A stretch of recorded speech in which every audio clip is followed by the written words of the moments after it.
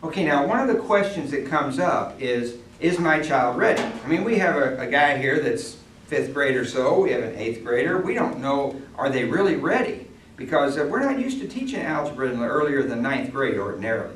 Well, fact is, you've got a brochure. Just take a look at the green sheet inside. Is your student ready for algebra? This is how we give you sort of a basic list of prerequisites for getting ready to start. Do you know how to add, subtract, multiply, and divide? With whole numbers and fractions and decimals.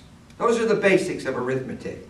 Do you know a little bit about positive and negative numbers? That's what sign numbers are, positives and negatives. You don't have to know a lot, but do you know above 0 and below 0 on a thermometer?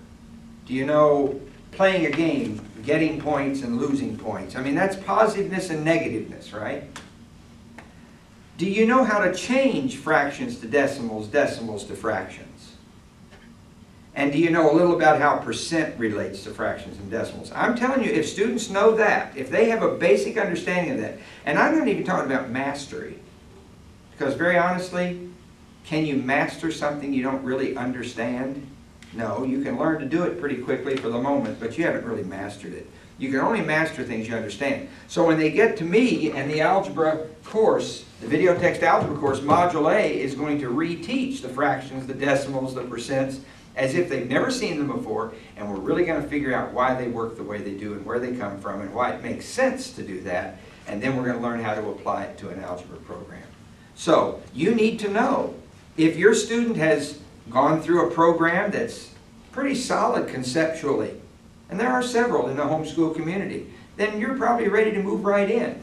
If you are looking at, if you've been doing a program where you've pretty much just been practicing the work, I've been trying to figure out why. You're just doing it because that's what it told you to do. It's going to be a little more of a struggle. You may have to go a little slower when you get into the VideoText program, because in Module A, I'm going to really drill down deep and find out why things work the way they do. I don't want you to be insulted. You're not thinking, well, why are we doing all this again?